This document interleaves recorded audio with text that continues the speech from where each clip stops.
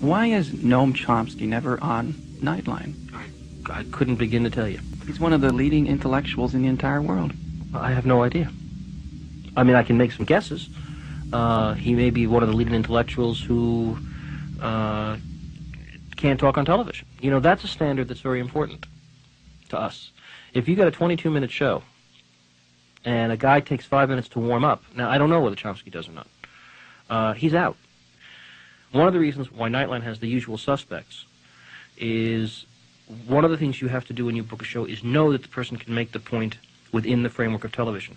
And if people don't like that, they should understand it is about as sensible to book somebody who will take 8 minutes to give an answer as it is to book somebody who doesn't speak English. But in the normal given flow, that's another culture-bound thing. We got to have English-speaking people. We also need concision.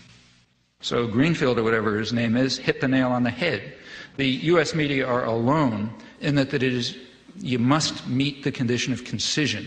You got to say things between two commercials or in 600 words. And that's a very important fact, because the beauty of concision, you know, saying a couple of sentences between two commercials, the beauty of that is that you can only repeat conventional thoughts. I was reading Chomsky 20 years ago. I think his notion, didn't he co-author a new book called Engineering Consent or The Manufacturing of Consent? I mean, some of that stuff to me looks like it's from Neptune. This is the first time the Neptune system has been seen clearly by human eyes. These pictures, taken only hours ago by Voyager 2, are its latest contribution. You know, he's perfectly entitled to say that I'm seeing it through a prism, too. But my view of that, of his notions about the limits of debate in this country, is absolutely wacko. Suppose I get up on Nightline, say, I'm given whatever it is, 2 minutes, and I say Gaddafi is a terrorist, Khomeini is a murderer, you know, et cetera, et cetera. The Russians, you know, invaded Afghanistan, all this sort of stuff. I don't need any evidence. Everybody just nods. On the other hand, suppose you say something that just isn't regurgitating conventional pieties. Suppose you say something that's the least bit unexpected or controversial. Suppose you say... I mean, the biggest international terror operations that are known are the ones that are run out of Washington. Or suppose you say... What happened in the 1980s is the U.S. government was driven underground. Suppose I say the United States is invading South Vietnam, as it was.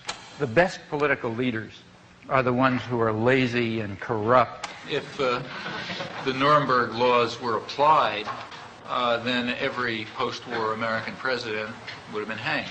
The Bible is probably the most genocidal book in our total canon. Education is a system of imposed ignorance. There's no more morality in world affairs fundamentally than there was in the time of Genghis Khan. They're just different, you know, they're just different factors to be concerned with. Now, Chomsky, thank you. Well, you know, people will quite reasonably expect to know what you mean. Why did you say that? I never heard that before. If you said that, you better have a reason, you know, you better have some evidence. In fact, you better have a lot of evidence, because that's a pretty startling comment. You can't give evidence if you're stuck with concision, you know. That's the genius of this structural constraint.